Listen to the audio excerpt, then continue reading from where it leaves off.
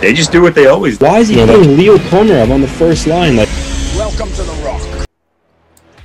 So, a lot of hockey fans, the off season is the favorite part of the year because all player movement and you know, it had excitement when there's trades and big signings, which leads me to the point of I think the NHL really should have done a lot of teams of service and included an amnesty buyout for this year, because everything they've gone through with the pandemic and the flat cap, I think allowing that would have allowed for more action league-wide with players moving.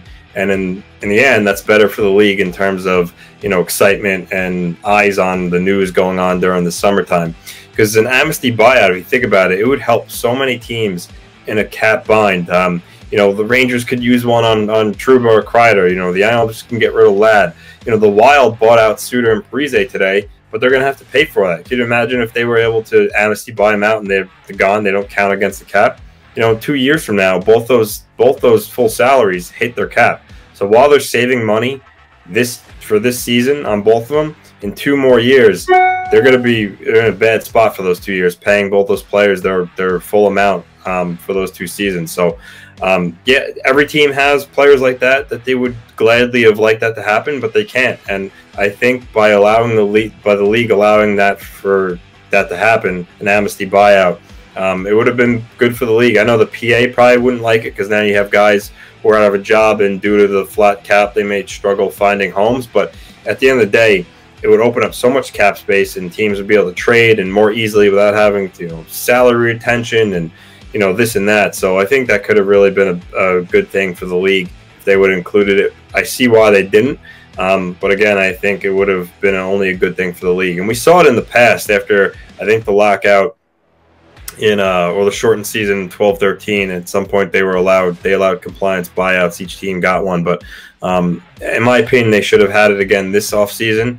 I think it would have been good. And because think about it, they're saying that the cap may be flat for another 2 years after this, even despite the world being better. So it's unfortunate that there are so many teams that are going to have their, you know, hands tied because they have players that they can't move, and a buyout really saves them nothing. So yeah, I think it would have only been a good move for the league. So I'm curious to see what your thoughts are on it. John, actually, let's go with you first.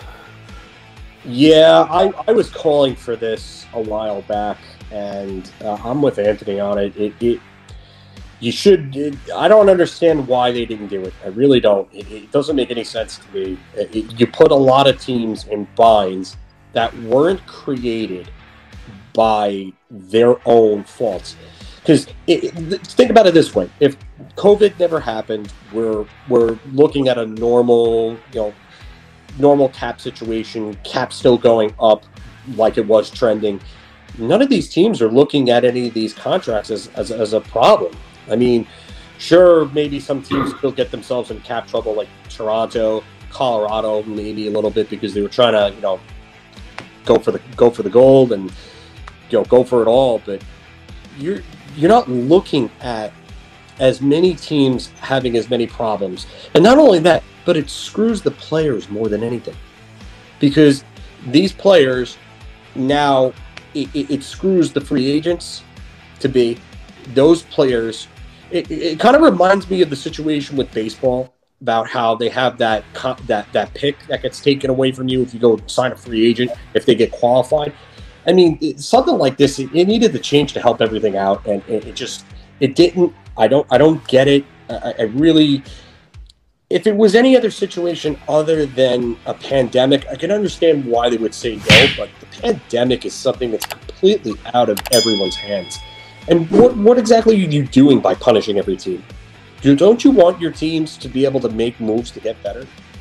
I don't understand it. You want a better product on the ice, but yet you're going to restrict teams from doing that. You're going to, if the cap wasn't staying flat, which, you know, I understand why it is, but if the cap wasn't staying flat, then I understand it. But the cap's staying flat. So now you're putting more teams at a disadvantage. You're putting more players on the free agent market at a disadvantage. I mean, I can't imagine the union would be happy about this. I know some of their players would probably get bought out, but these are players that probably would have gotten bought out anyway. So what exactly is the difference there? So I don't know. I don't like it. I think they should have thought this through a little more than they did, because they came to the decision on this really early, which is kind of shocked me that there were going to be no compliance buyouts in this situation. So I'm not a fan. I can understand it a little bit. They kind of want the contracts to be honored right now. It's hard to get bought out. You're getting paid still. It's not like these guys say contracts to be honored. But in the case of, say, the Jacob Trouba contract, if the Rangers would have bought him out, then they could bring in somebody less. I'm trying to make some sense out of this right now. I didn't even think about this until right now, and the truth is, because I haven't had to.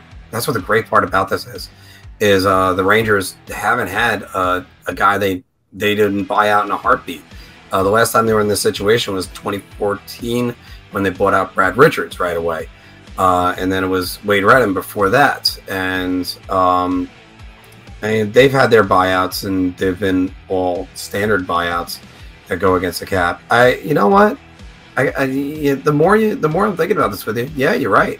Now, granted, it would have been more helpful in your situation because you would have gotten rid of Andrew Ladd, I'm assuming.